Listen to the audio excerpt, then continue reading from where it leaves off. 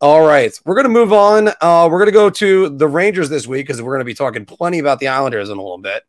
But Gerard Gallant and Ryan Reaves both had comments this week about, of course, the Tom Wilson incident, because if there's anything after Jack Eichel I'm tired of talking about, it's Tom Wilson. And Gallant is guaranteeing that the team, it's not going to overtake the team. They're going to be physical, and they don't see it happening anymore. And Ryan Reaves' comment that Phil sent into the chat last night, either way, I would tell him, either way, we're fighting 3 times or I'm jumping you, take your pick. I love that. John? Like I said, he's the answer to their Tom Wilson problem. I think he's more than that, though. I think he's going to be a great locker room guy. This locker room was missing something like that. You think that locker room would have responded that way and said something like that last year? Nope. Nobody would have had the stones in the locker room to say something like that. And good on Brendan Smith for going out and fighting him. But where were the cojones in this locker room before Ryan Reaves? He brings them now.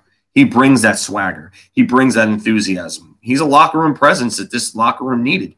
Like I said, the Tony DeAngelo incident doesn't happen if you have a better leadership group and a better coach in the locker room. The lack of quality starts down the stretch against teams like the Islanders, the Bruins, and the Penguins doesn't happen with a better leadership group. Ryan Reaves, whether he wears a letter or not, is going to have an impact on that locker room. And if you're a Ranger and you see that quote, I'm saying to myself, shit, yeah, we just got a guy that's gonna watch our back. So you know what? Come at us now. Bring it. I'm doing a little if you smell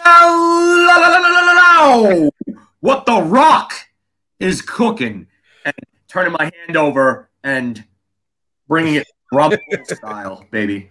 Well, what is the L Rock cooking? I like the comment from Reaves. It shows that he's not going to stand for stuff like this, and if he was on the ice, maybe things play out differently.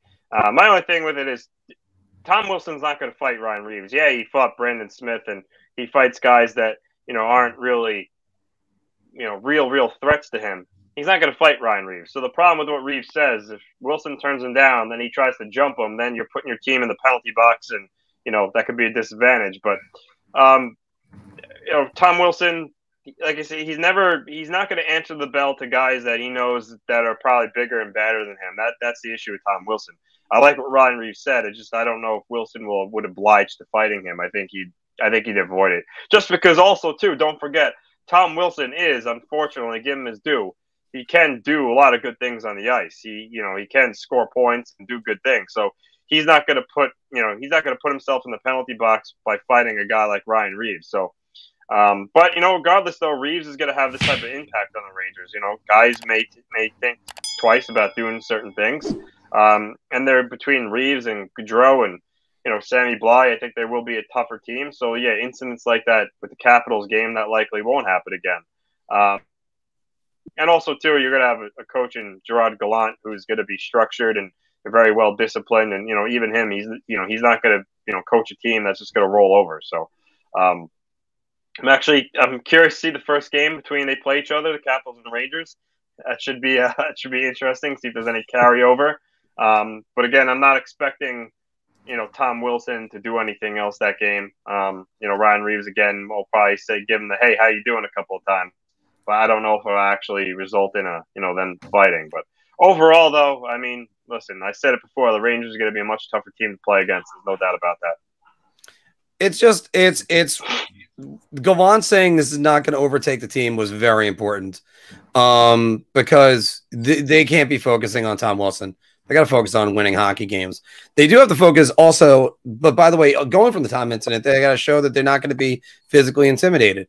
And that's exactly why Blaze and Barclay Goodrow and Reaves are here. I mean, they're going to be a team that's not going to get pushed around. You big punk, you won't be pushed around. What is that? Zangief?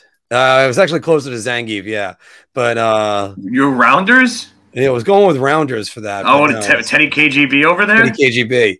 But yeah, I think I definitely came up a little bit more Zangief. Whenever the fuck I want. Yeah, which it's amazing what John Malkovich. John Malkovich can say every syllable and enunciate it.